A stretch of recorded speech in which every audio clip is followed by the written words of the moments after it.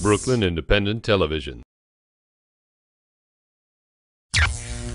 At the Prospect Park Zoo, the tradition of giving presents to the residents continues this year with an added twist that allows Brooklynites to share their good fortune with others. Anna Lamont of Salisbury has more. There's a perception that the zoo is closed in the winter, but things are really hopping along the Discovery Trail of Prospect Park Zoo.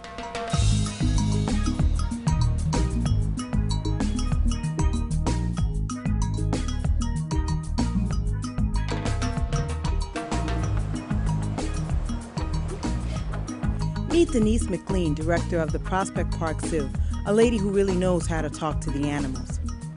Hello. Hello.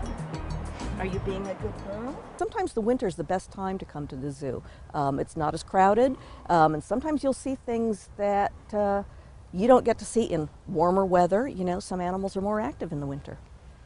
And some animals prefer it, like these red pandas, which are also known as a firefox. These animals are from China, northern Nepal. They seem to enjoy the cold weather, which is their natural habitat. So they're out all winter long, and even the snow doesn't seem to bother them too much. With winter comes the season of giving, and every weekend at the Prospect Park Zoo in December, visitors can see a special exhibit, Presents to the Animals. On a regular day, the staff stimulate the natural behaviors of the animals through animal enrichment, like foraging by hiding objects or treats in a paper bag or box. But during Christmas, it becomes pure fun. Well, during the holiday season, we take it a little step further. We wrap them in holiday paper, and we do them at scheduled times during the day for the public to see, because it is really a show. Visitors can also receive a gift from the zoo. The Wildlife Conservation Society is partnering with the City of Brooklyn and the Food Bank of New York to collect food and toys for New Yorkers.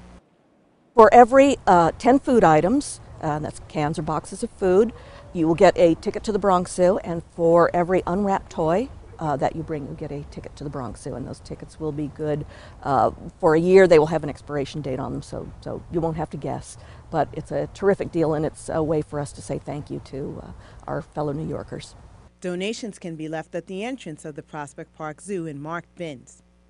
Baboons, meerkats, and otters unwrap their gifts every Saturday and Sunday morning at 11 o'clock and afternoons at 3:30. For Brooklyn Review, I'm Anna Lamont of Salisbury. Follow us on Twitter at BK Independent TV.